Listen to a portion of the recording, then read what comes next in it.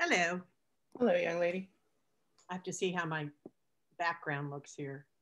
I've cleaned up a couple things. My background is hopeless. Yours is hopeless. Hopeless. How do I get him in?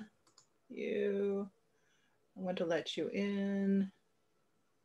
Guest. Guest. Is he guest? Are you recording already? Looks like it. I seem to be. Hello. Who is it? 14157. Do we know you? So we'll start at 5 minutes past. Okay. And Doug, we're recording now.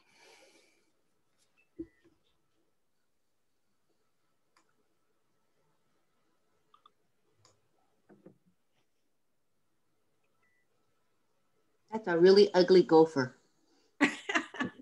Oh, you don't think he's cute? No, not at all. Who's the mascot? Smiley.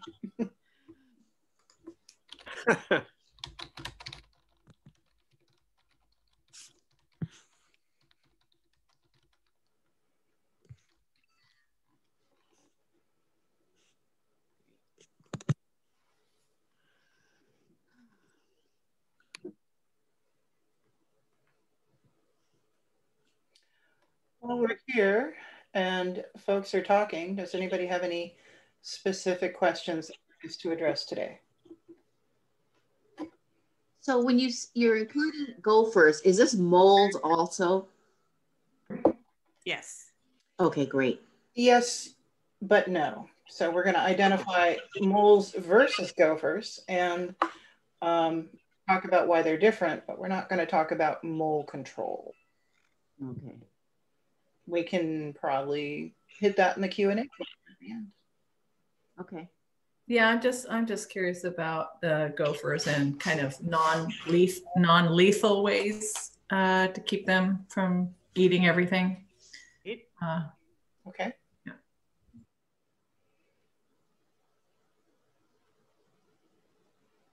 I have had rat problems in the garden. Will we be addressing rats at all? You know, that is a class that we offer. We do vertebrate pest management, and it's 2.5 hours, and it's in person, and it's pretty comprehensive. And tonight we have 1 hour, so we are going to skip the rats this time. It might show up in another presentation later, but I am going to show you a wonderful website with all kinds of resources for any rodent. Possibly. How about bunny rabbits? Oh yeah, bunny rabbits too. We won't be covering bunnies today. Sorry. But we will cover it in our vertebrate. When we do the vertebrate management, we'll do it again. It is almost Easter and all. Well, they are eating quite a bit.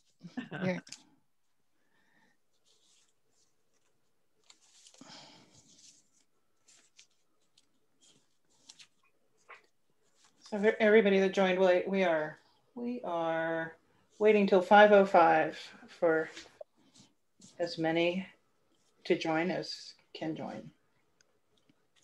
Do you bother to do anything about aphids? We do an invertebrate pest management class as well, and that's where we talk about aphids. In our question and answer period, we can cover some quick answers to some of those things. Exactly. Covered here. Thanks. Is the are birds part of the well, you have some birds here, but I mean like crows and stuff, part of the vertebrae one too? Yes, we go into a little bit more detail in our vertebrate pest Okay. management. Thanks. Yeah. But we will cover birds today, so you can throw in some other questions too.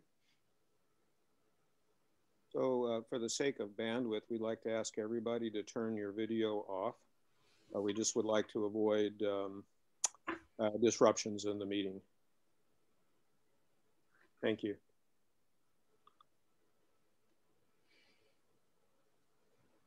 And for the same reason, we're going to mute everyone.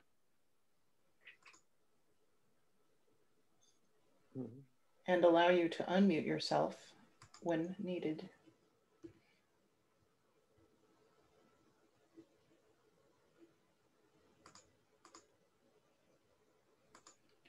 Muting everyone avoids any background noise.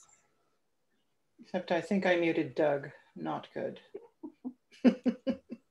Figure that out when he tries to talk. There we go. Yeah, I'm back. Thank you. Oh no. Why don't we get going then? Okay. Well, welcome everybody. My name is Doug Lockwood, and I'm going to be helping with managing the meeting today. Our speakers are Delise Weir and Trink Praxel. A few housekeeping things before we kick off the meeting. Number one, please do turn off your video to save bandwidth. If you'd like closed captioning, in other words, to see the words appear at the bottom of the screen, even as we talk, there's a button at the bottom of your screen that says live transcript. Just click on that. Please submit your questions in chat. We'll answer the easy ones on the fly in chat, and then we'll pause at the end of each session to answer some of the more complicated or lengthy questions. If you have technical questions, you can direct them to me, and I'll do my best to help you with that through chat. We are recording the session, and we'll send you a link to that recording and to the presentation a few days after the class. So we're planned for an hour of lecture today and 30 minutes of Q&A. So let's kick off, and Delise and Trink, please take it away. Okay, and I will start us off. This is Trink. So this first slide, it's brought to you by, we are UC Master Gardeners, and we're specifically UC Master Gardeners of Monterey and Santa Cruz counties. So Master Gardeners are a subset of the university's Cooperative Extension Department, and they provide farm advisors to all of the different kinds of agriculture that we have throughout the state. And back in the 70s, when those advisors kind of became overwhelmed with questions from home gardeners, they formed the UC Master Gardener organization. And we Master Gardeners are given some pretty comprehensive training by the university. And in exchange for that, we provide research-based knowledge to home gardeners as volunteers. So there's 6 counties in California that, well, excuse me, all but 6 counties in California now have a Master Gardener program. We unfortunately don't get a lot of funding from the University of California, so we do various things to raise our own funds. And so thank you very much to those of you that donated today.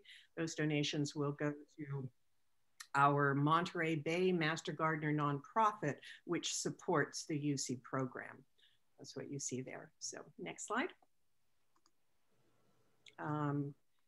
This is about us, your instructors, Trink, that's me, and Delise will be speaking soon. We both became Master Gardeners, well, you see those years, it was a number of years ago.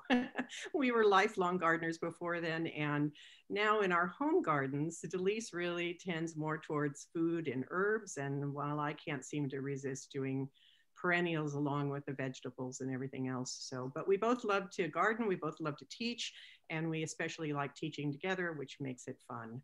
So integrated pest management is one thing that we have focused on in our teaching, and we really enjoy the challenge of that. Next slide there, Delise. Yeah, so what's eating your garden? We always like to start asking people, you know, what are you seeing in your garden? And we're gonna do it now since this is really our first virtual class.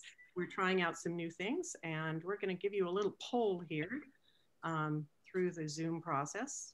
And Doug, activate that to tell us what pests you see, what signs of pests you see in your garden. And as you answer that, I don't see the answers coming in, Doug, so you'll just have to let me know. Okay. We're just going to give it a few minutes. Please go ahead and select the answers that tell us what you see in your garden right now. Okay, I have to launch the poll, and I'm doing that now. Okay, great. Okay. It's coming. There you go. Now I see it. So I see some of you are commenting also in chat. For anyone who's just joining us, please put any questions or comments in the chat. We'll have an answer period after each of our segments, and we may try to answer some easy questions in the chat. Curly leaves on a lemon tree. So there are going to be some things that we're not going to cover in this class, but if we have time later, we'll address all kinds of questions, and it also gives us hints as to what you'll like to see from us in the future.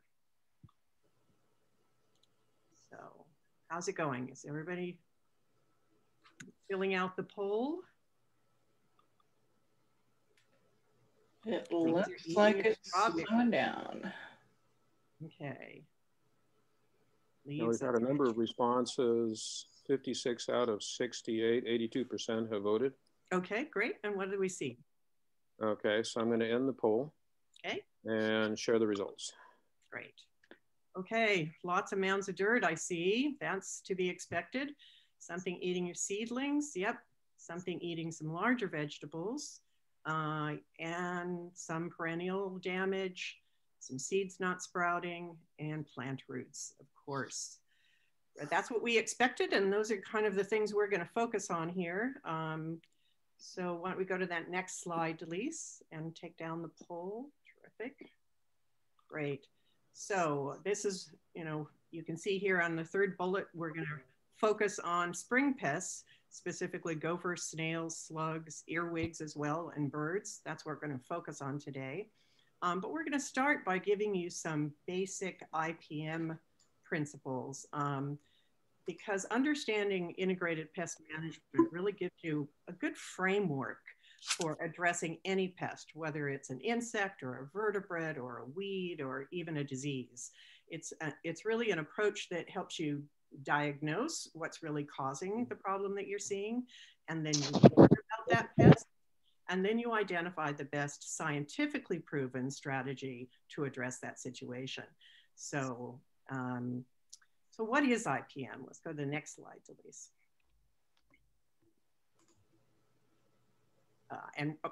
Sorry, we're also going to tell you where to get help. Okay, here's what is IPM. Let's start with this good definition of IPM and focus on some of the key terms that you see used there. First, it's an ecosystem-based strategy. That is, it really looks at a community of interacting organisms. And because that's what you have in your garden out there. You have an environment, a community. And those factors affect the pest and that pest's ability to thrive. And what you do in one part of the garden may affect what happens in the other part of the garden. So we look at it as an ecosystem. It's focused on natural control factors.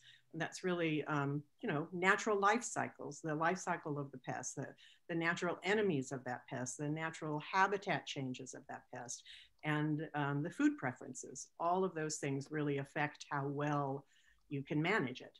We look at a combination of techniques and controls. Some of them work better than others, and some of them work better together than they do separately.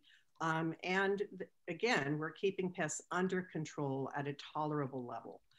We're not seeking, it's minimally disruptive is what we're trying to do. We're not trying to seek to eradicate that pest because it is part of that ecosystem. It serves a purpose, but we're wanting to keep it in balance.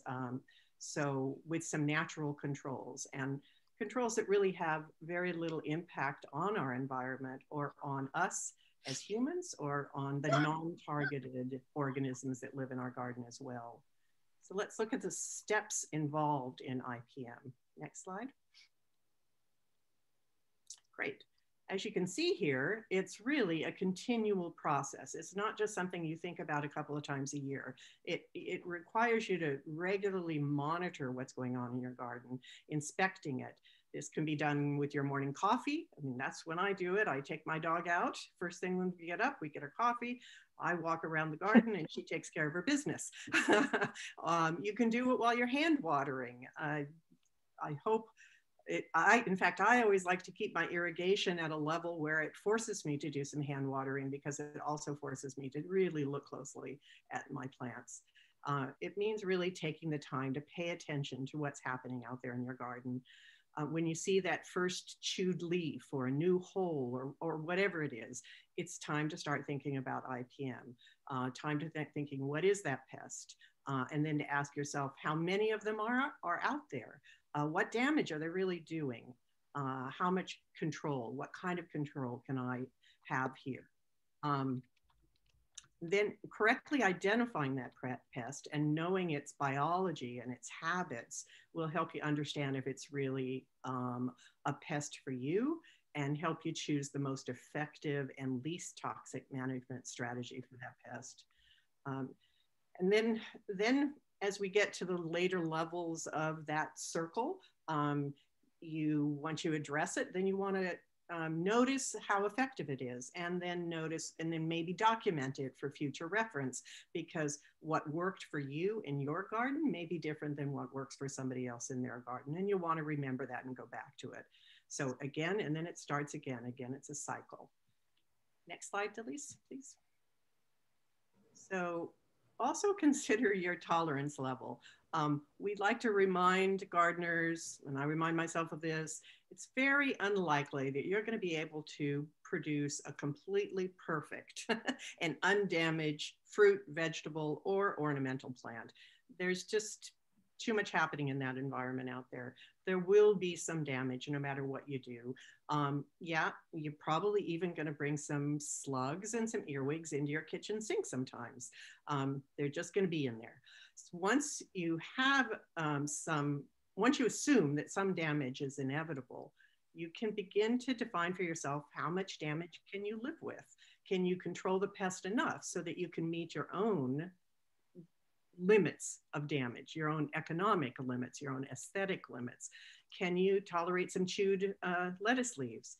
But just realize that the pest populations in your garden can take a large jump really quickly if they're not monitored and controlled. So you can go from a chewed leaf to practically no lettuce if you don't do that regular monitoring and do the steps of making some control to control that population.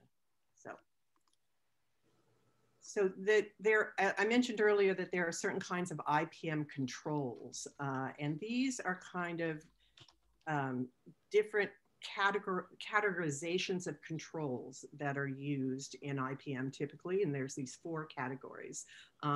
Knowing about these categories helps you kind of think through the possible steps that you could take. So for example, cultural controls means things in which you change your gardening practices. You do things differently. You grow plants maybe that pest doesn't eat. You remove some hiding places. You provide some alternative sources of food. Physical ones are where you create some kind of a physical change that has an impact on the plant. You exclude it, you trap it, on the pest. You exclude it, you trap it, you frighten it. Biological are the ones where we use those natural enemies. There are sometimes more natural enemies when we're talking about invertebrates, but this is true also for the ones we're going to be talking about today. And then the final is the chemical, which we, of course, want to always use the least impactful technique. So chemicals are really always our last resort and only when they're really necessary. We'll talk about some of the examples that we've given under each of these different kinds of controls as we go through our presentation today, and you'll see it in our slides. We'll identify it as a physical control or a cultural control. So you begin to get that concept down a little bit. Okay, next slide there. And I think we're ready to hand it off to Delise. For some questions about IPM. Any that anyone wants to ask, or any that you've seen here, Doug? We're seeing a lot of comments about the ding ding. So the doorbell is apparently heard everywhere. We thought we'd tested for that. And I'm very sorry, I can't find the control that turns it off. So hopefully latecomers will slow down and get us out for next time. People leaving the meeting too, Delise. So yeah, we'll have to look in the settings. Leaving the meeting? No way.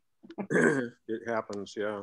Okay. Natural controls becoming problems by themselves. for example, introducing birds as natural controls.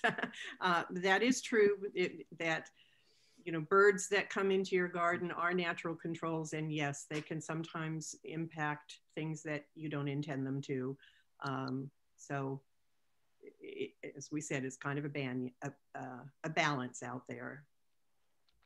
I like your question about companion planting. And let's save that for later. So let's just turn this over to Delise now, and we can jump into that first section, Delise. Okay. Because we know a lot of you are here for this. All righty. So as you know, and as some of you have even asked, there are a lot of ground dwelling rodents and creatures, mammals of all kinds that will invade your garden. But today we're going to focus on gophers, and they are breeding at this time of year, and you want to get ahead of that population. But in order to learn how to differentiate between gophers and moles, who do kind of similar mounding problems, I wanted to speak to that a little bit too. Gophers and moles are very different. So, Team Gopher, the crescent-shaped mound, the run comes up at a lateral kind of an angle, and they push the soil out, and that makes a fan shape or crescent-shaped pile of dirt. And then they usually push a bunch of dirt out, and then they'll cap the hole with a little plug of dirt. Gophers eat plants. Moles do not eat plants. They also, the moles, come straight up out of the ground, and they do a volcano-shaped mound. So the shape of the mound is your key indicator. You know that the same control mechanism isn't going to work because they eat completely different things. Both of them mostly stay underground, and moles have that very characteristic feeding runway, those just under the surface kind of tunnels that happen and really mess up your lawn. Another important thing to know about moles is that they have a very large territory that they guard. It can be up to 2 miles, square miles, and that's huge. So they're very few and far between. So here's your gopher pushing his crescent-shaped mound. That's what you're going to see. And you usually see a couple of them in a cluster, which is a good thing because that's how you go in and find their main run. The other indicator is going to be missing or totally wilted and dead plants with the roots gone.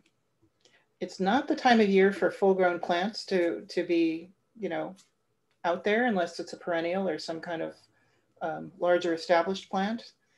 But if it's little vegetable garden plants, the moles aren't, or the gophers aren't your big problem yet, but they're going to be. So get on them now.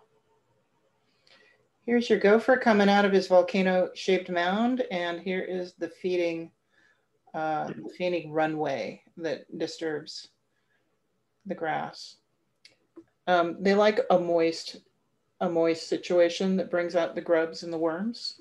So you'll often see moles active in lawns after a watering or a rain.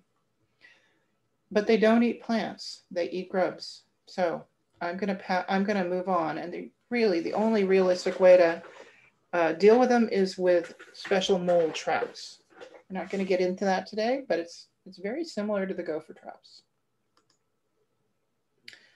So know your enemy. What is going on with these gophers? This is the key and most important thing of implementing an IPM strategy is you have to know what you're looking at, who's doing the damage, and then what is their lifestyle, what are their natural history characteristics. So you can use that information to do an effective intervention. Gophers, as moles, are solitary, they're territorial. They're especially active this time of year because the soil is soft. They're breeding, so even though they're territorial, they do manage to find a mate, and they do manage to share space with their offspring, which they can have 3 to 4 pups every year. So you could have, up to 5 gophers in your 700 square yards of territory that they take over pretty easily. It's important to know that if you do manage to kill a gopher, it's a very good chance that another gopher will come and inhabit their run. But your work is never done. Here is a link. You can see this yellow bar at the bottom. This is a pest note on the IPM website for UC-ANR. This is an incredibly great resource. You'll have access to these slides after the class, and you can click on that link and go there and just see reams of information about gophers, how they live, and how you can get rid of them. So let's talk a little bit about low impact, meaning not deadly poison, ways of dealing with them. Trink told us about cultural methods. So is it possible to grow plants that gophers don't like? Well, there are very few plants that gophers don't like. They do find daffodils are poisonous. And I once grew a bed with daffodils all around the edge, trying to keep them out, seeing if it would work as a barrier. They very handily just went under, no problem there. A couple of them they knocked out of the way. So they'll do that. The best cure is prevention in an IPM strategy. And so for gophers, that's going to be underwiring beds. That's going to be planting in baskets, putting an underground fence that is a barrier for them to not get through. These are all really effective strategies and really labor intensive and capital intensive. So if you happen to be digging up your beds and putting them anew, then you will want to make sure you underwire. You'll want to underwire with the ideal material to use is 1/2-inch hardware cloth that is coated with plastic. That will last you for years and years. Other wire is prone to rotting or, rusting and rotting, and then the gophers get in after, I don't know, maybe 5 years. The other way to go is with traps, and we're going to look at traps in some detail in just a minute. The nature's way is biological control, and you should know for sure that if you're poisoning gophers, that there are birds of prey that are going to find them and eat them. So you have to be very careful about that. If you have a really excellent cat that will eat your gophers, you can probably get away without trapping or wiring, but it's very rare that you can find a natural biological control that's going to save your backyard garden. There's just not enough high-level predators per square foot to do the trick.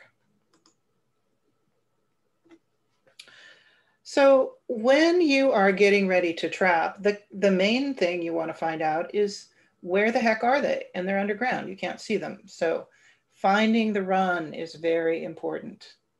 And the way I do that, there's a lateral run with the crescent-shaped mound. Maybe there's a couple of them. And somewhere in between, when you see some, little piles of dirt, and they have to be fresh, you take something long and pointy. So I don't know if you can see this, but this is a straight weeder. That works pretty well. And you just poke until you start, find a place where you're not getting resistance. I also have this great tool. This is from another gopher, a gopher trap called a gopher hawk. And it's a part of the tool that's used for the probe. And it's a long, skinny, pointy stick. And this is the best part of that trap set that I have, because I don't use the trap part, I just use the probe. You're gonna wanna find the main run. Now you may not find the main run like it says in this picture down here, because that's a little bit low in the ground, but you'll definitely find this lateral run, this side run. And that's a good place to set your traps. Ideally, you stake in and you set the traps going in both directions. So if you find the main run and you can clear it out, you have one coming and going, and you're going to get whoever comes through. And you will definitely want to flag where you plant it, where you put the traps, because they will be hard to find later on. I find that if I check every 12 hours, It's usually in the morning and in the evening that the trapping happens. So let's look at the traps that that are available to you. The most famous one is the old Maccabee trap. That was invented by a guy in San Jose in 1800. And that has been, I'm sorry, 1900 by Zephyr Albert Maccabee. And it's not my favorite trap because I know I could do serious damage with those sharp, pokey things. So I do not feel confident handling that, and even with gloves on, and it's not what I would do. I do also have a dog, and this would be dangerous for a little curious dog schnout. I used to use these quite a bit. They are box traps. The one on the right, the black one, is called a black hole. And with this, you have to really dig to get two of them going two directions. And that takes, that's like coming up with a whole lot of soil that may be in the middle of your vegetable garden. So they're effective. They're good. I like the wooden one with a larger opening rather than the black hole type, but they're effective. I sometimes use a post hole digger to dig the hole, to kind of get down there and find the run. And that's a really quick way to dig and see if I've successfully found the run, and then reach down, excavate a little bit, and set the trap.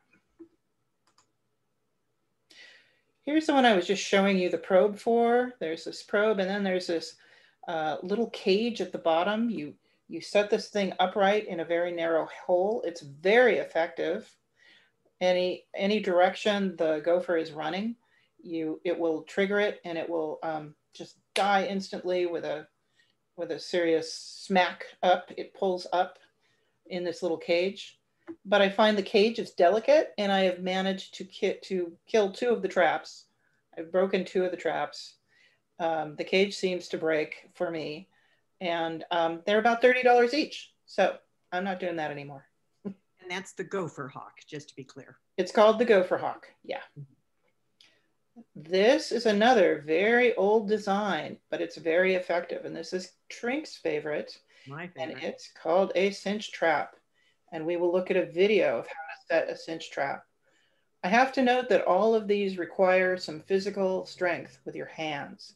If you have any arthritis, it can be very difficult to set one of these traps. Oh, what happened there? That was not what I wanted to have happen. Hold that thought. We'll go back to that. I'm going back. There you are. So this is called the Gophinator, this little trap on the right. And this is my favorite, and we're going to watch a video of it too. It goes down into the run. The cinch trap sort of sits halfway in, halfway out. But let's go look at that before we actually start the video. I'm going to do some optimization. Oh, darn. Now I have stopped sharing. So sorry, everybody. Yes. We fix this in a minute. Technical difficulties. All right, there's my little buddy. Now I am optimizing for video. And I'm sharing sound. Okay. So I'm gonna start this at a certain point, and then we're gonna stop it early. And you tell me if this. Well, it's been a while since we.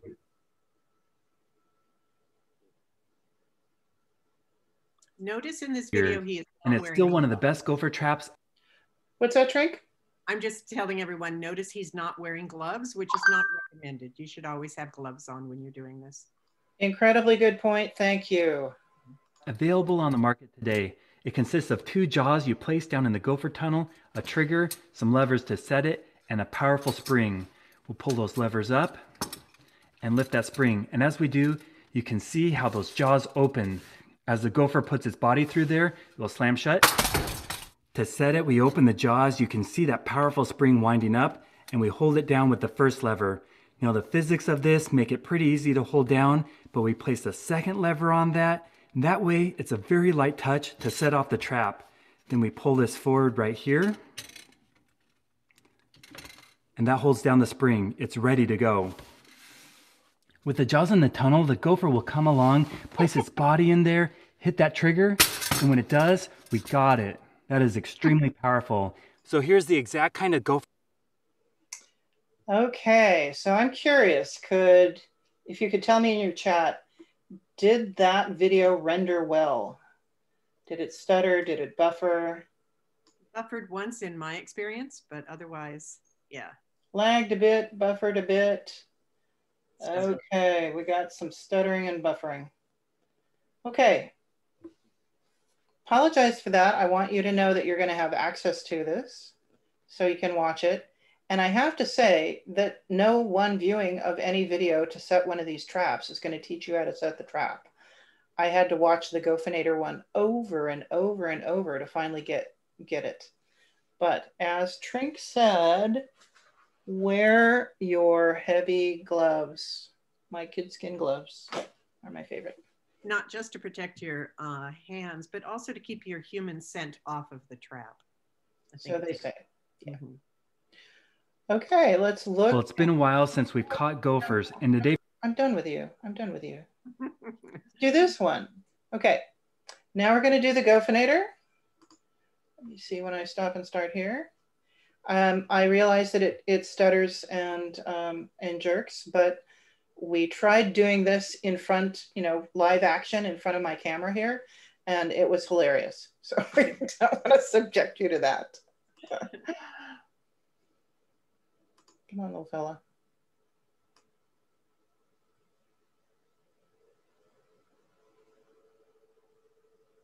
The different components of the trap are a winder, which is a spring with a hook here.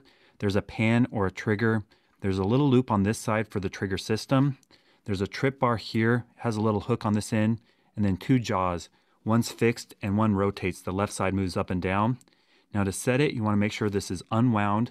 You want to position the trip bar here so the hook goes over the jaw, and then you hook it on the pan. You push that forward. Now what you want to do is hook this winder up here on the hook. The first wind is not powerful enough. We'll go around again. That has quite a bit of tension. Keep this pan forward. That's what's keeping the trap set right here. Then when it's set like this, you put it underground. The gopher will come through his tunnel. His body will be in between these jaws. Push the pan forward, release the lever, and the spring will wind around and cause the jaws to close, just like this. That has quite a bit of force, and the gopher will die very quickly with a body catch like that. Now go. So the good news is that they do kill very quickly. Yes. The bad news is sometimes they aren't completely dead, and they tend to drag themselves down the run with the trap in tow. So you always want to make sure that the trap is staked with a string. You want to anchor it to something so it does not walk away and you never see it again, because these are pricey as well. I would just add, and Delise and I like to compliment each other in various ways, but it's why I love my the larger one with, what's the name of it? I've forgotten. The cinch trap best, because you don't really have to get it all the way down into the hole in order to have it be effective. And I think I have found you can easily see whether it has been set or not. And I have found that maybe only once out of 5 or 6 times does a gopher not get killed by it. If I've caught him, he's pretty much dead. And it's a matter of kind of then releasing it. And I think Delise will talk about this, what to do with the dead gopher. You might want to talk about that. That's right. So where do you hide the body? Good question. Yep. You just stuff it back in the hole. That's the best place to put it, where it's going to feed your plants and deter other gophers. My answer to that would be, because I'm often catching gophers in a perennial bed rather than Delise is catching hers in her larger vegetable beds, then I don't want that dead body in my perennial bed, because I may come across it in doing some digging. So I put it in a plastic bag and put it in the garbage. But both approaches are fine. It's just what works best for you. And in a backyard garden, you don't necessarily want to leave it out where cats can find it, because it might have eaten some anticoagulant bait at some point in its life, and you just want to protect that. So garbage, meaning landfill garbage, not recycling, not green waste. Right. It's not recommended. Yeah. Okay.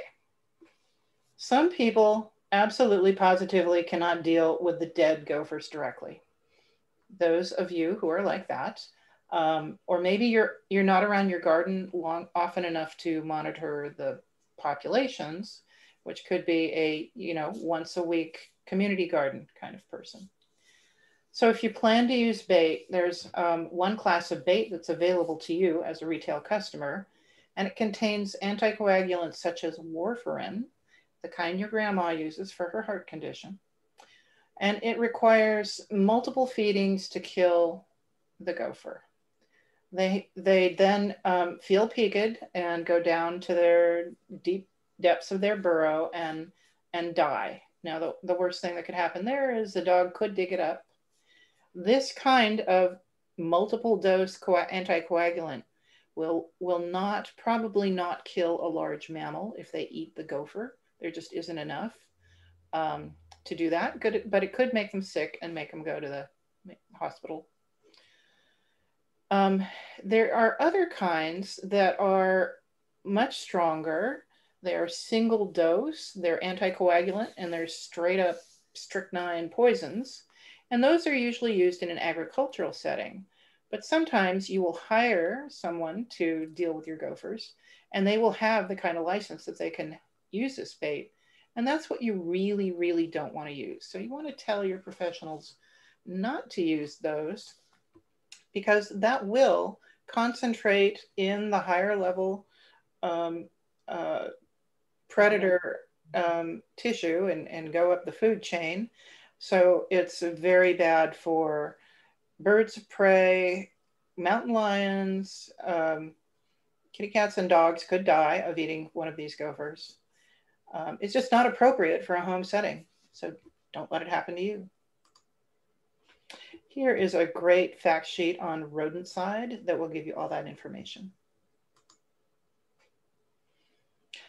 There are a lot of other things you've probably heard of: putting your car exhaust down the hole, explosives, shooting guns at it, not recommended in your backyard.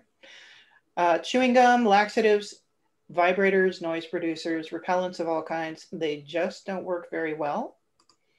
There are gassers that there's actually a carbon monoxide service that agricultural applications use, but you really have to cover up all the exit holes for all the smoke, basically all the gas, and that's very hard to do. And gophers very easily just build a wall and exclude it. So that's a maybe, but not exactly. The one and only kind of bait that I would consider using is in a wax impregnated block. It's grain in a wax candy bar looking thing that you would put in the hole. It has the multiple feeding type anticoagulant bait. They drag it down into the very deep depths, could be down as far as 6 feet down into their feeding or their little food storage place. And they eat it, repeatedly and tend to die underground. And then because it's wax impregnated, the next gopher that comes along can take advantage of it as well. So I don't use bait of any kind, but if I did, it would be this kind. Delise, in the chat, someone asked about a urine-based or urine-smelled product. I think I would put that in the not recommended or not effective category. I would say you can pay for it and throw your money away. Yeah.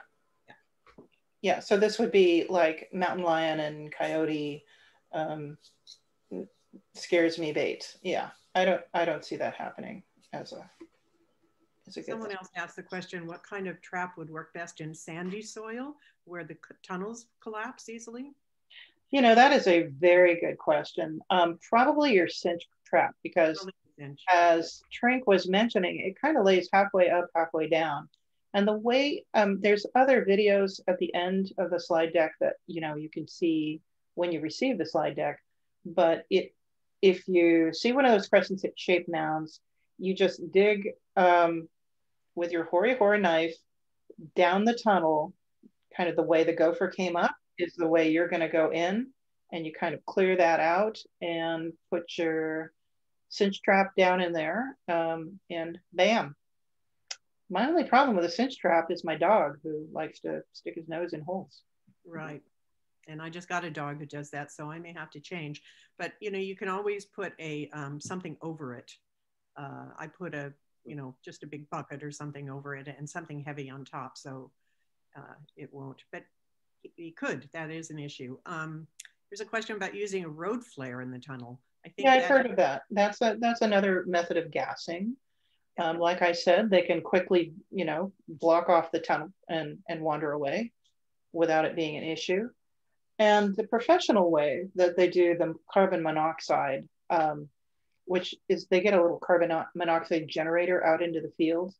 They start by putting a colored smoke into the tunnels, and then they see where the smoke's coming out, and they go and they cover all the exits, and then they use the carbon monoxide to exclude the air from the tunnels, and it seems to work.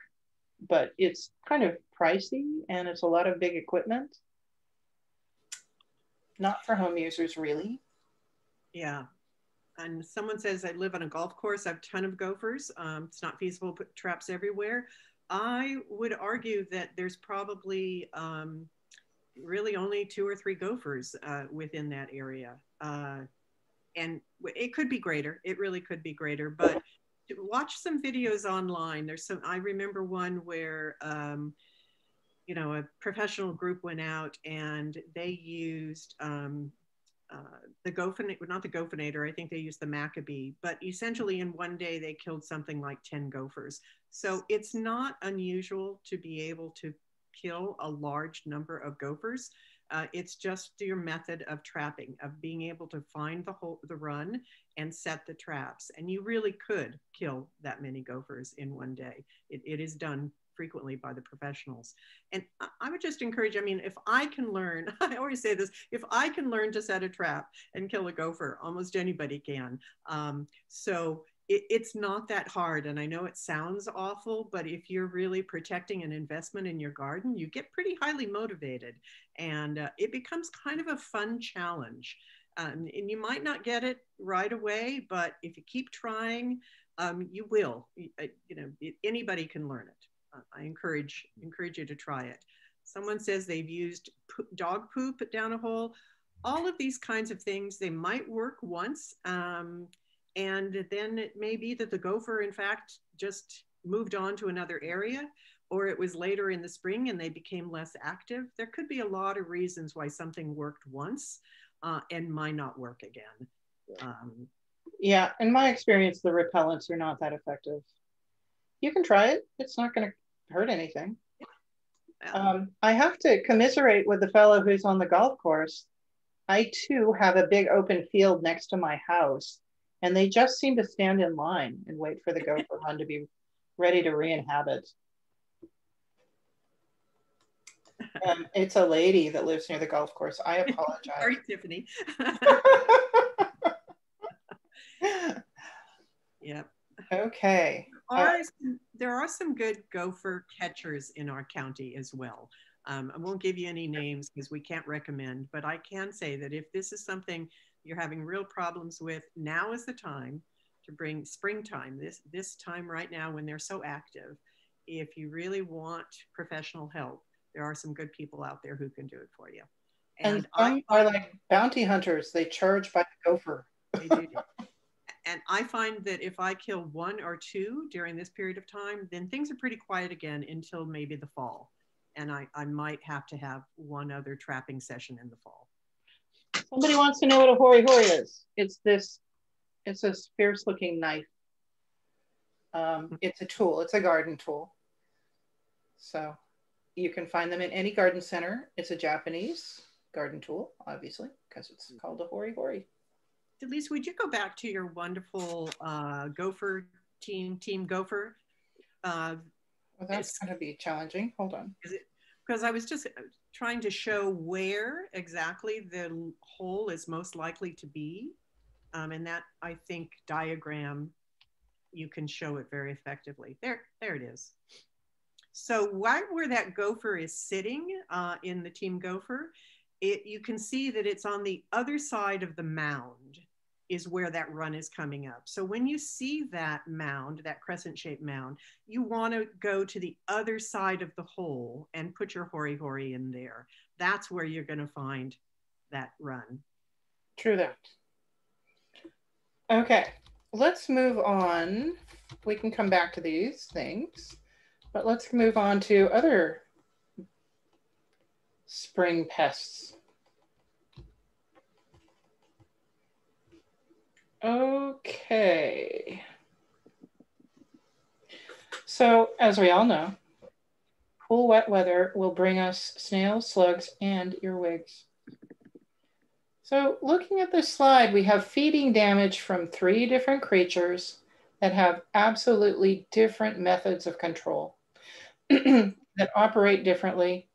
And if you apply the solution to one, you will not solve the problem if it is another. So the earwig has this feeding damage with lots of lacy little holes. The slug has feeding damage where the rasping tongue has chewed it from the outside in. And cabbage butterflies, eggs were laid under the leaf, and they create these little windows of skin on the top. So there's some indicators you can get from the feeding damage, but it's not definitive, so you have to know more. Know your enemy is your IPM watchword. So you want to look around in the daytime, look at all the plant parts, look at the stem, look at under the leaf, over the leaf. You want to look for things like, well, you want to examine the feeding damage. You want to determine whether it's been somehow sucked on, that would be a wilting kind of behavior, versus chewed or rasped. Is there any frass, also known as poop? Are you seeing shiny, sparkly little slime trails? My mother used to call them fairy footprints. And then to really, catch them in the act, it's good to go out at night with a flashlight. And again, look under and over. About 10 o'clock at night is a good time to stalk them. And you will likely find slug snails and earwigs doing their worst. And then you will know exactly what your problem is and how to deal with it. With all of these creatures, once you've knocked down the population, you're in pretty good shape. So I find that if I go out and hand pick at night for 7 days in a row, I can really solve my problem for the season. And the way you do it is you go out, you maybe put gloves on if you think it's too yucky. You pick them off. That's easy with snails because they're easy to get your hands on. You might want to use tweezers if it's slugs, and drop them into soapy or salty water, wait for them to die, and then compost them. You can also put them in a bag and throw them in the garbage, or ideally you would feed them to your chickens and your ducks. And if you do this every night for a week, you should be in pretty good shape. Now, I have actually made escargot out of my snails. I tried that once. It wasn't that delicious, I have to admit, but you could do that too. And one thing I should tell you all about snails, they are hermaphroditic. They have both male and female parts. So any snail that runs into any other snail will get it coming and going and will walk away. They will each go off and lay eggs. So they're a very prolific, successful, invasive creature. Cultural management is key to preventing the problem. So they're looking for hiding places, ivy, weedy areas, piles of boards and debris, inverted pots, things that are lying around. I am infamous for having a dirty garden. So this is also a great way to look for them. If you are cleaning up, you will find lots of them. You want to put your garden in the sunniest spot possible for sun-loving plants anyway, because then the soil will dry out. It will be less attractive for them. And you can reduce the moist surfaces on the soil with a drip irrigation system, or by watering in the morning, where again, it dries out and they don't just burrow into the soil and love it in there and not go away. Trapping is an effective thing to do with snails when you have a great idea like this. It's a board that's about an inch off the ground with runners. It's a perfect place for the snails to go under. During the day, you just flip it over, collect them, do them in. You can even step on them if you want. And then do that every day for a little while. You should have a great impact. There's no one in the world who doesn't think that bear traps are good for catching snails. And I guess if you do it right, it can work pretty well. People always say so. It has never worked properly for me, but I think it's because I dilute them by watering my plants and they get wet. So you fill a buried, you basically have to sink the container to soil level, and they will go in and not come out. And you fill it with beer or yeast and water or sugar and water. And they should have deep vertical sides so they can't easily get out. And repeat them every couple of feet. And then to prevent the rain or your watering can from diluting them, this little pie pan hat is pretty useful. There's only one barrier method that I know. I know that snails can like walk over a razor blade. So there's no physical barrier that will, you know, be too rough for them to go over. But copper does a chemical interaction with their foot, which is what they travel on. It's sort of like an electric shock to them. So there's copper bands that you can buy, copper tape that you can either put in the soil or attach to the bed or the pot. And you want to make sure that you're covering the entire area around what you want to protect. If there's any overhanging plants that are creating a bridge between the outside and the inside, that's not good. The copper products are a little bit pricey, and they tarnish or they get dusty after a few weeks or months. So you can clean them with vinegar, and that gets them all activated again. And the thing to remember with these is it only excludes them. It does not kill them. So here are some examples of it in action. This is a raised bed with a copper border. Kind of looks pretty.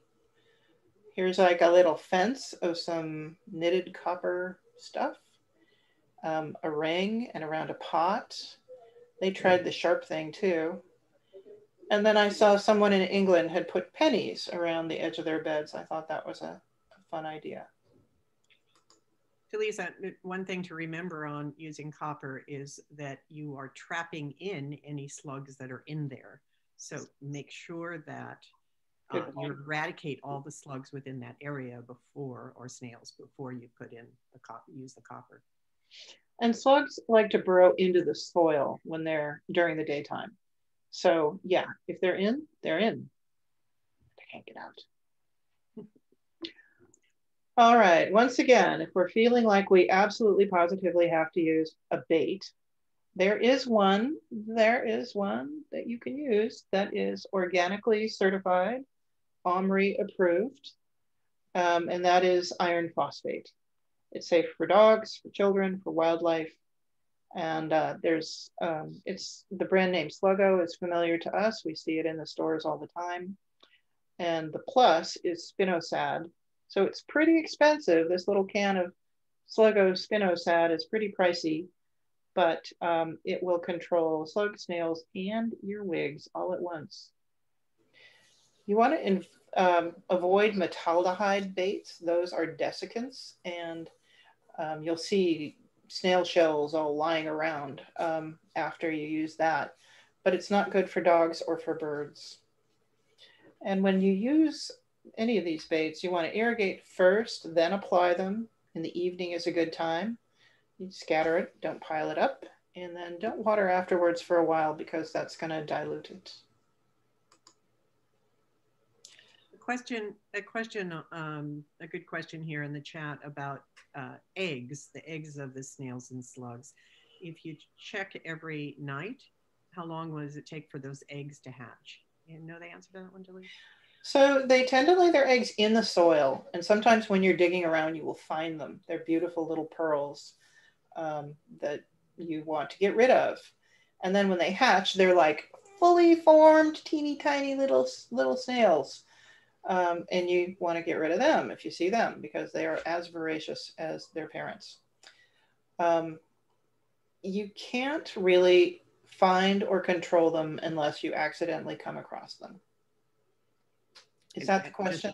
How long it takes for those to hatch? And I'm not. Oh, how long to hatch? That's a research project. I don't know. We should know that one, so we'll figure That's that a good question. We'll see if we can find out. Absolutely. Someone says that they see the birds eating the sluggo. It supposedly won't hurt them, but I sometimes wonder if what the birds are eating are other things in the soil and not the sluggo. And their possibility of buying iron sulfate granules in bulk. No idea. Where would you do that? If that were true, it would seem to be effective because that's essentially what the sluggo is. So, yep. Okay, let's cover these earwigs quick. So again, you want to remove the habitat, nice, tidy, warm, dry little places, or moist actually. I think not too hot. That's what I know. They don't like to heat up, so they find a shady, cool place to go. So you want to clean up your yard. This trapping method has worked for me really well. A rolled up newspaper that's rolled up really tight, or a little length of bamboo that's closed at one end, maybe about a foot. Cardboard tubes with corrugated cardboard. They like those little areas to crawl into.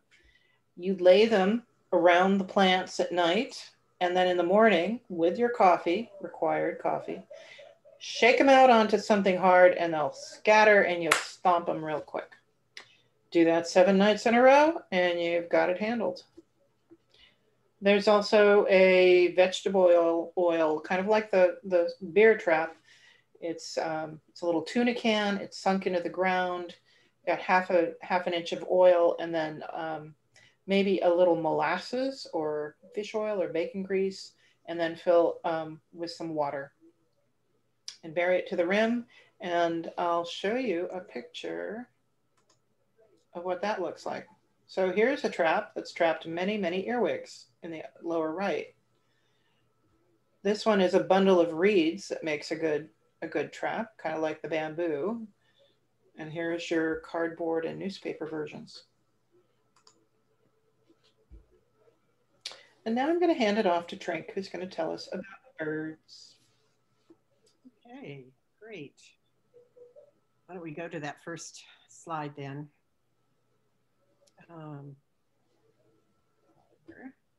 So the first issue is identifying if the damage you are seeing is bird damage. And it's actually pretty simple. You first might see nothing. And that is, you planted a row of lettuce, but nothing's coming up. It could be other answers to that question, such as your seeds are too old or they're not viable. But it also could be that the birds have been digging around in your soil and have come across those seeds and gobbled them up, or they've started to sprout at the seeds and the birds are eating those fresh new sprouts right away. But your seeds may have come up nicely and then disappeared. Or you now see excuse me, ragged, torn shapes out of the leaves, like you can see in this picture here. It's often from the edge in. I mean, it's always from the edge in. And sometimes it's even pointy, peaked shapes, just like a bill would make. And you can see that in a couple places in this picture. And finally, it could just be entire sections or halves of the leaves, as you can see here, missing, where they're eating all the way up to the midrib of the leaf and leaving only that midrib left. So you'll see those kind of damage mostly on young seedlings because they're the most tender things in the garden right now. And as plants grow and get bigger, then they're less tasty for the birds. They're a little more chewable, not as easy to nibble on. And the birds will do less damage on them. And the birds are mostly attractive to these little seedlings in the spring when the birds are more hungry and they're nesting and all this new sprouting is coming up. So let's go to the next slide there, Delise. The simplest physical control for birds is just keeping them out, excluding them, as we say, from those seedlings. It's simple in that it needs essentially two things, a frame of some sort and some netting. But the specifics of it require a little pre-planning because it's best to have it all ready to go when before you put your seeds in, your seedlings come up. And it also has to be creative in terms of adapting appropriately that frame and that netting to your particular environment and what you're trying to grow in what areas. Do you want to cover just a few plants? Do you want to cover a whole bed? If it's just a couple plants that you want to cover, you could probably buy some wire plant cloches, or you could use old colanders. I've done this before. I have a couple of old colanders I keep in my gardening supply, and I just put that colander right over it. If you want to cover more than that, though, then you need some kind of a frame. It could be anything from wood, as you see in this picture, to PVC, to bamboo, to metal. So just be creative and go online and look. There's actually some really fun, creative approaches to this online. Next slide. Here's a couple of examples. On the left are some bamboo teepee frames, and those are covered by netting. It's kind of hard to tell in this picture, but they are. And then the one on the right is actually one of my own vegetable beds. And this is a system that I came up with. I must have seen it somewhere. I'm not that creative. But I've taken larger PVC and attached it with clamps, just probably about a foot high or less, and attached it to my raised bed, pieces of wood. And then I have bent smaller PVC, inserted into that larger PVC, bent it over the bed, and inserted into similar devices on the other side. I then cover it all with netting, and I use clamps, essentially PVC clamps that look like this, and which can be tightened by squeezing so that I can then attach the netting all the way around that PVC frame. And then I take wire, like what are they called? Irrigation holders, pipe holders, and I use that all the way around to secure that netting because they can get inside, so you want to anchor it. And you might also want to put some colored string or something shiny on that PVC frame or on that bamboo, just to kind of let the birds know that that netting is there, because the worst that can happen, it hasn't happened to me, but birds can sometimes get stuck in that netting. Can I burst in? There's a comment. Somebody's using row cover or floating row to cover their beds, and they're covering peas. And so that made me think, because the row cover can have a greenhouse effect underneath, it can make it warm. So if that's what you want to do, that's a good thing. Bird netting can actually get birds stuck in it. It can be kind of a mess. Yeah. So another option you might want to think about using is tulle, the kind that wedding veils are made out of, and you can buy a bolt of it, and it works really good. It's super light. It excludes little insects that are flying and birds. And you don't even have to have a framework for it. I just lay it on the plants. That's great. I also use my PVC frames for cloth when the butterflies come around, and then it's time to switch out the netting to the cloth. So you could in fact only just do the cloth if you wanted. As Delise says, that tool is a good approach. So essentially a frame. The other approach with birds is scaring them away. Again, a physical control. Something shiny will, it needs to be something shining, and it needs to be something that is moving. So in order to scare them away. But people have used old CDs, mirrors, shiny tape like you see here. Some people use noisemakers of various kinds. There's screech owl machines that you could use. But the issue here is that the birds get used to almost anything. So it's best to use them only when it's most needed, and then to change it up on a regular basis. Okay. And here are a couple of examples of those kind of shiny things. The CDs, and then on the left is a way of taking just a plastic bottle and cutting it up and then letting the wind blow it. So again, creative ways. So that's pretty much our brief presentation, but we'll answer a bunch of questions next. But before we do that, I wanted to just show a couple of things coming up. One is Delise and I really like to always fine tune our approach. And anytime someone asks us a question that we can't answer, we definitely research and add it in. But we have a short evaluation survey that is going to, I think Doug is going to put in the chat right here. And we ask you just to please take a couple of minutes. That's all it will do, to give us some feedback. And then you're also going to get an evaluation from the UC Master Gardener office in Davis, probably a couple months from now. They like to send out a survey to find out if you're actually using the information you've learned from our Master Gardener classes. As you can imagine, that's very helpful to be able to show what kind of an impact we're having on gardening in California, and that can also help us raise funds. So please look for that and respond to that. We're working on topics that we're going to try to do more of these virtual classes. Here's a list of some that we're considering right now: gardening with natives, vegetable gardening, dahlias, laundry to landscape. But we'd love to hear from you of ideas that you would like to see in a virtual class before we can all get together again. So Delise, you want to go next? Sure, I'm answering questions, sorry. Yeah.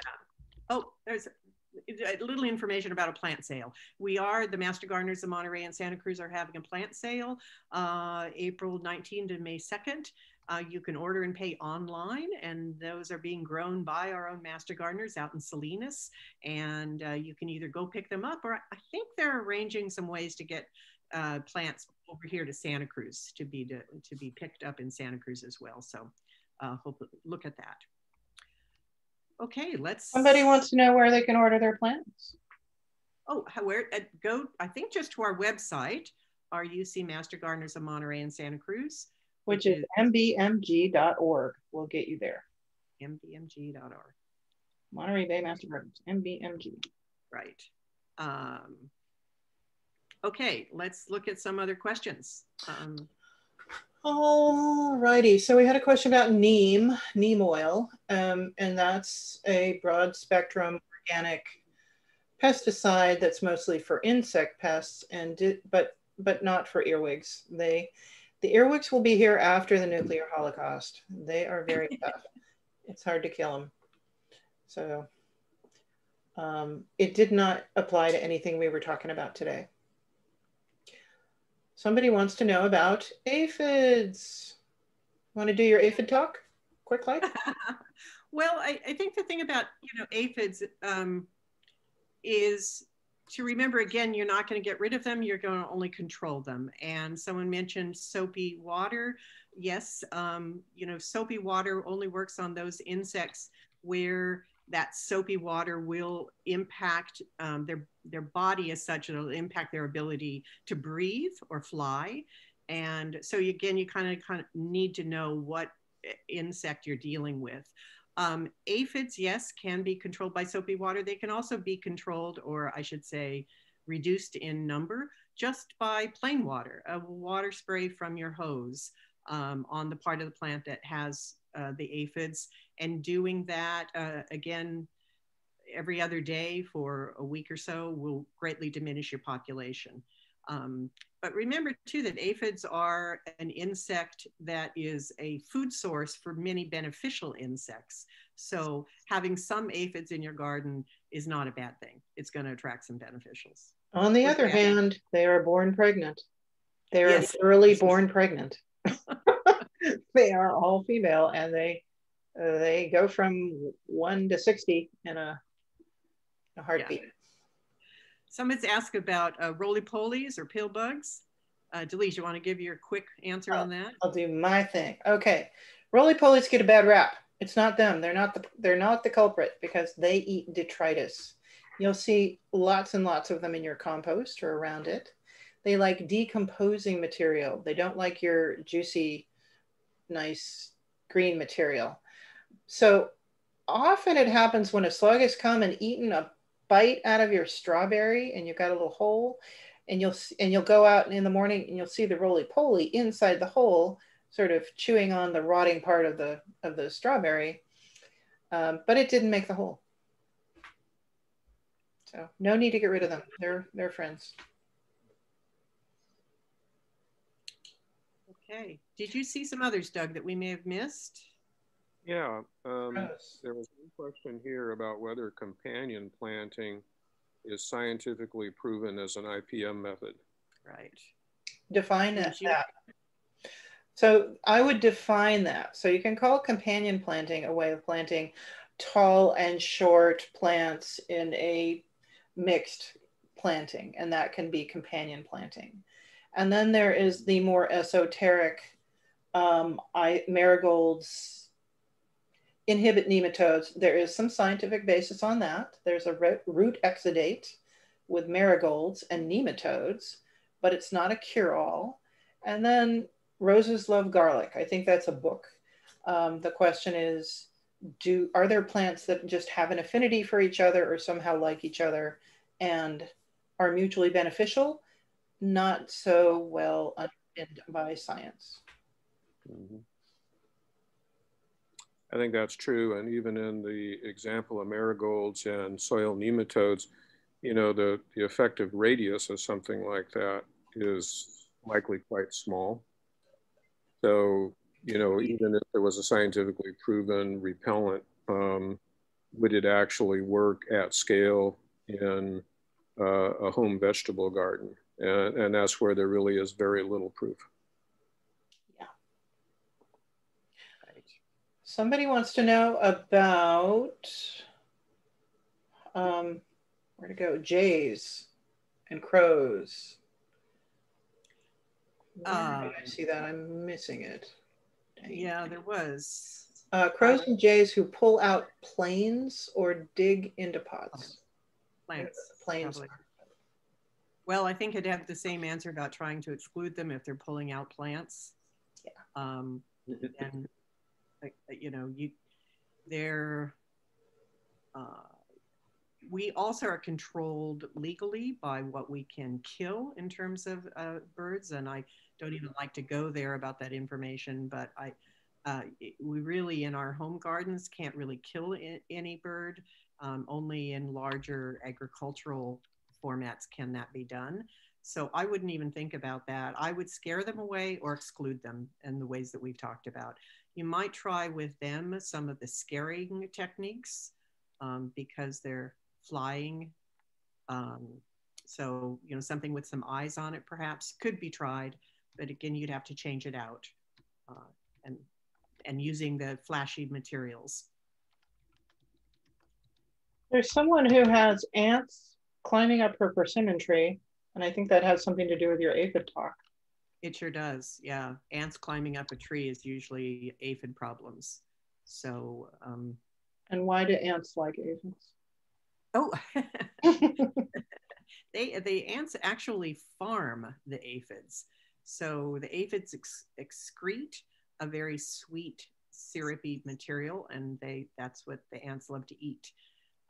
So the best way to control that is to put